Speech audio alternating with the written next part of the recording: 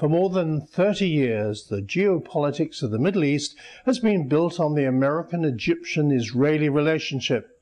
For much of that time, the linchpin has been Cairo and Egyptian President Hosni Mubarak. Is this era about to end? Welcome to Agenda, and joining me this week by telephone from New York is George Friedman. George, if it seems probable the Mubarak era is now passing, what impact will it have on the Middle East? Well, certainly Mubarak is coming to the end of his days, and it's not yet clear what, if anything, it's going to do to the Middle East.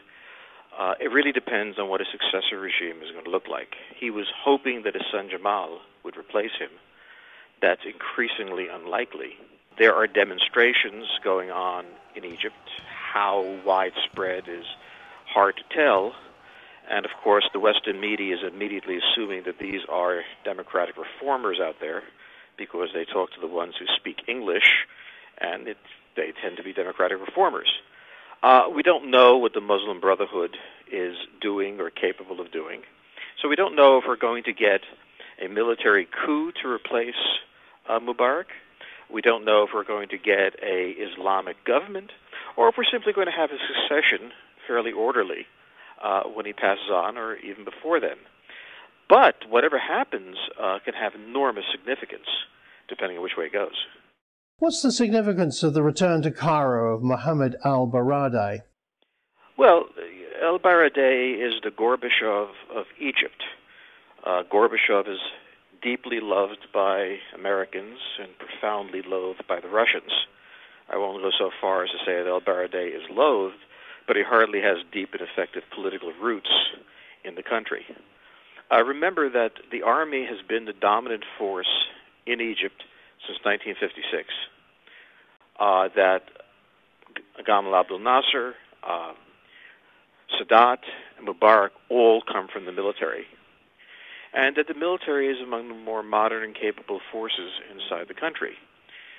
So the default thinking is that regardless of what these demonstrators are doing, it will be some military person coming on and succeeding Mubarak.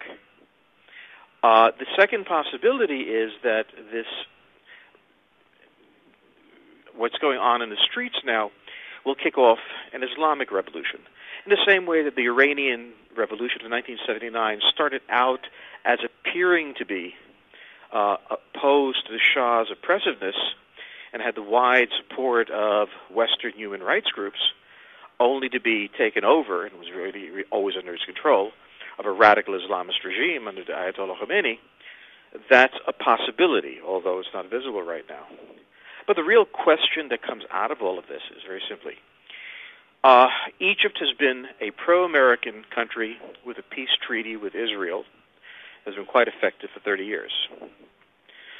Now, are we going to enter a period in which Egyptian policy will change, in which the peace treaty with Israel breaks down, and a situation in which Israel goes from a country that is enormously secure from foreign threat to one that is again at risk from Egypt, particularly if Egypt begins rearming?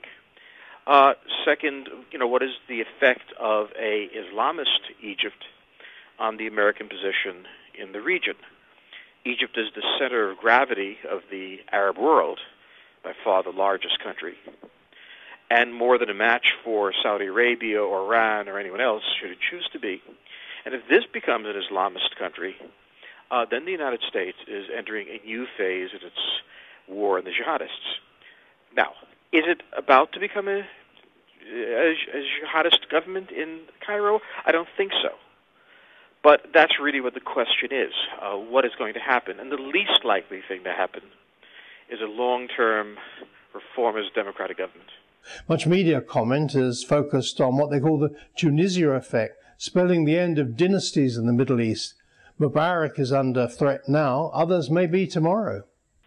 In the case of Mubarak, he's dying, by all accounts. I mean, he's certainly going to disappear. And we've been talking for several years about the succession. So it may be that what happened in Tunisia, influenced what's happening a bit in Egypt. But Tunisia is the tail to Egypt's dog. It's also important to bear in mind that there's a really huge difference between Francophone North Africa and Anglophone North Africa. That is, the parts dominated by the English, by the French. Tunisia and Egypt are widely separated.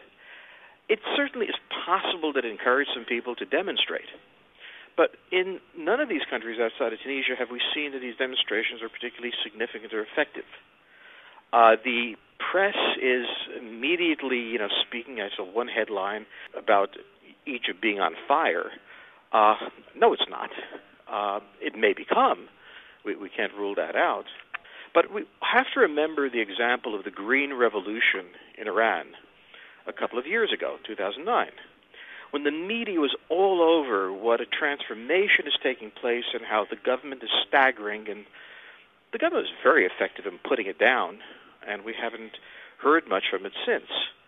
So let's not be certain what's happening, but let's be certain of this much. What happens in Tunisia matters little to the world. What happens in Egypt is of towering significance. If there's a military coup or an army officer steps up to the plate, what then? Well, the military is in power in Egypt. Mubarak is a military man. Sadat was a military man. Nasser was a military man. If the military stays in power, that is selecting one of its own to be president, I think everything stays in place. I think that would mean that the regime survives. It's far more significant if the normal succession within the framework of the military doesn't happen. One of the reasons that Jamal Mubarak was not going to be allowed by the military to take power is that he wasn't part of the military in the same way his father was. He wasn't trusted by them. So the issue here is a succession within the framework of the military, a sort of military coup, in which case the military takes much more direct and open power, which it really doesn't need to. So what we're really asking here is the geopolitics of the Middle East has been built on the American-Egyptian-Israeli relationship, certainly since 1977 and perhaps before that. Is that about to change?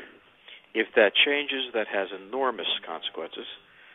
But at this moment,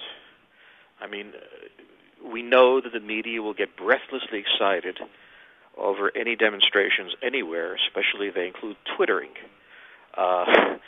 That doesn't mean anything yet. George Friedman, Ending Agenda. And our Middle East team, of course, will be following events in Cairo very closely over coming days. Until the next agenda, goodbye.